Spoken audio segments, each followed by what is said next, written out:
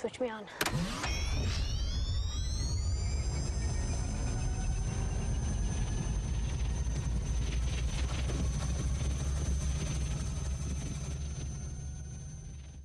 Hey everybody, welcome back to the Proton Pack. It's not a toy. My name is Matt, and this is the introduction to a new video series that I plan to do for my Ghostbusters 2 Proton Pack. I've got the itch to build. Stuff isn't coming in as fast as I'd like for the Max Factory Proton Pack that I've been saving up for. And so with that being the case, I'm going to spend a little bit more time and energy and a little bit of money into making some conversion changes to my fully built Ghostbusters 2 Proton Pack.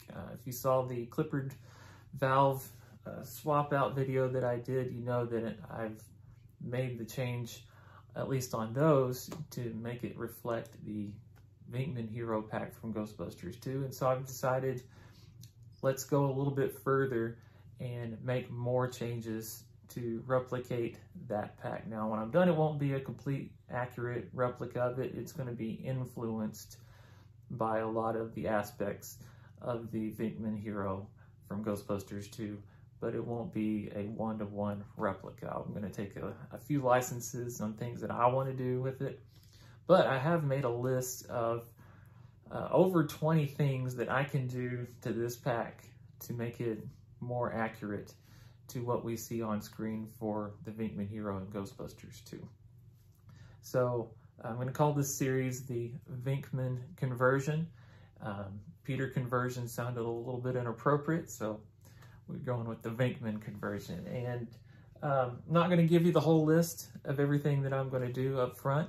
I do have a few surprises and a few things that I want to throw out there as the weeks go along, and I'm not going to be doing this as a quick project. This isn't something that's going to be done in a couple of weeks' time. This is something where I'll probably post a new video once a week, maybe twice a week.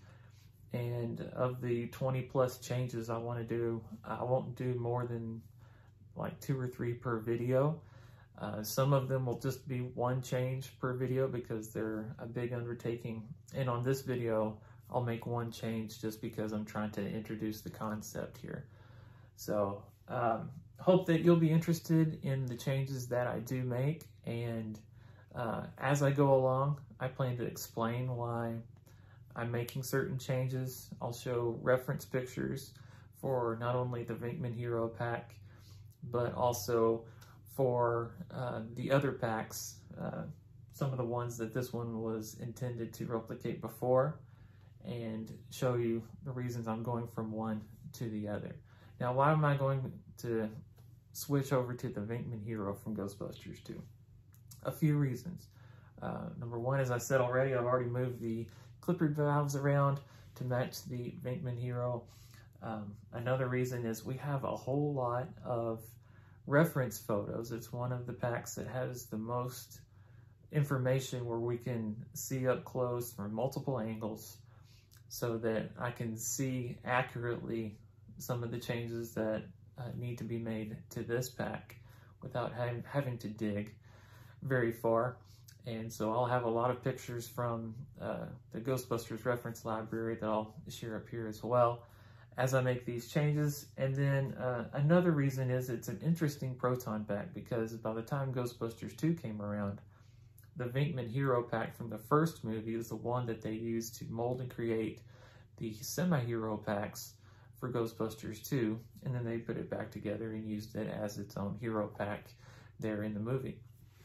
So this one has some details that harken back to Ghostbusters in 1984, and some that match what we see on screen with the semi-hero packs.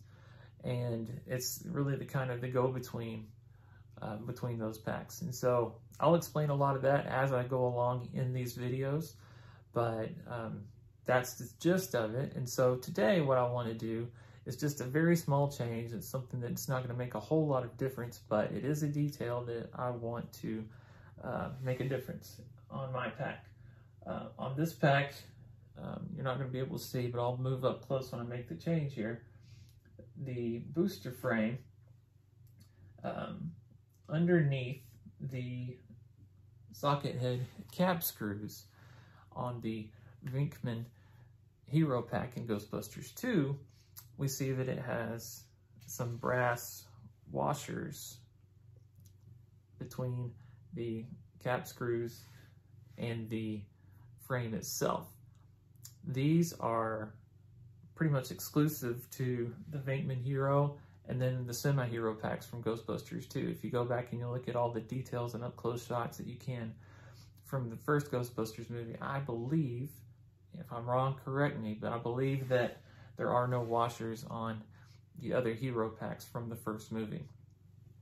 So that's a change that I'm going to make. I got these washers with the Max Factory booster frame that I bought for my Max Factory pack. That pack I'm planning to make a Ghostbusters 1 version of a Spengler hero, which did not have these washers. So I'm borrowing these washers from that booster frame, and then I'm just putting it on this old booster frame. I believe it's a Multimedia Mayhem one. But just adding it on there because I'm not going to need them on that other build. So they're handy, they're available. So what I'm going to do now is move you guys up a little bit closer as I take the screws out and make the change, and I'll finish up the video back at distance when I'm done. So see you in a second. So again, all I'm doing is taking out these screws. I'm going to do it one at a time so I don't have to take the frame all the way off. And then I'll put those washers on underneath. And like I said, I've got a long list of things that I plan to change. And some of the smaller things I will combo up into just, you know, 2 or 3 changes in one video at a time.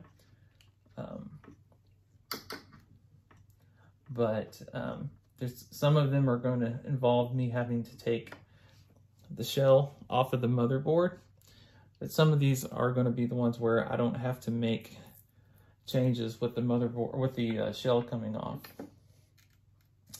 So I might do as many as I can before I have to take the shell off. And I have my list broken up into ones that I can, changes that I can make with the shell intact on the motherboard, and ones that I can make after I've taken it off. So I don't want to take the shell on and off every video. So there's really no problem with doing that. It's just the headache of doing so, and making sure that I get it back together and lined up right. It just makes more sense to do as many as I can this way. As I'm taking this one off, I'm noticing something that I forgot. I have a silver washer on the one on the P-clamp there, that it's a little bit bigger than the brass washer that I'm putting on. Didn't remember that I had that on there. So that'll be kind of the fun of the process of going through this and making some of the changes that I haven't made in years on some of the decisions that I've made on this pack. This booster frame itself is probably the oldest part that I have that's on this pack, because I cobbled things together and made changes, and it's been around since my first pack that was built out of foam core, and continues to be on here today. So I could probably change it out with a Max Factory one, but you know, it's kind of sentimental at this time, even if it's not as the most accurate one that I could get. So if you can see, got a little bit more color, a little bit more flare. It catches the light a little bit. And most importantly, it's something that matches the Venkman Hero Pack from Ghostbusters 2. That's going to be the goal of this pack going forward. So is that one little detail going to really be noticed by anybody unless it's being pointed out to them? Not really. But it's something that's accurate to that pack, and that's what I'm going for.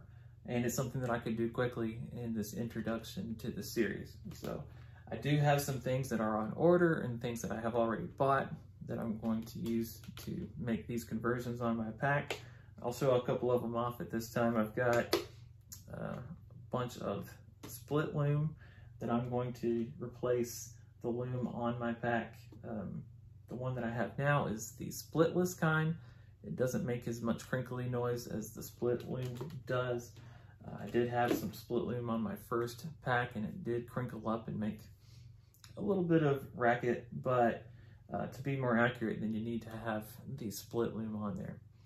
I did stare at the split loom on the actual Proton pack that I'm trying to replicate, and it has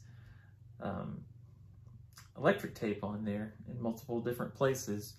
And so I went to the detail of counting the little ribs in between the spots where the electric tape is wrapped. And I plan to go to the detail of having the same kind of measurements of ribs in between the tape on the loom when I get to that video in the series. Again, it won't be the next one. Also, I did score a LC1 frame, and that's going to replace the LC2 frame that I have on there. And again, that will be a big video, and that's going to take a lot of work. And so that will be one of the ones that there won't be multiple changes. That one may even be a two-part video, depending on how long it takes. And there are other things on the way that I don't want to spoil at this point. But like I said, hopefully this will be a weekly series. I can't guarantee it, but that's my intention as I'm starting out. And if you're interested in following along, be sure to subscribe to the channel if you haven't already. And I appreciate any likes and shares for these videos that you're willing to put out there. And as always, I appreciate you watching the videos, and I'll see you in the next one. Have a good day.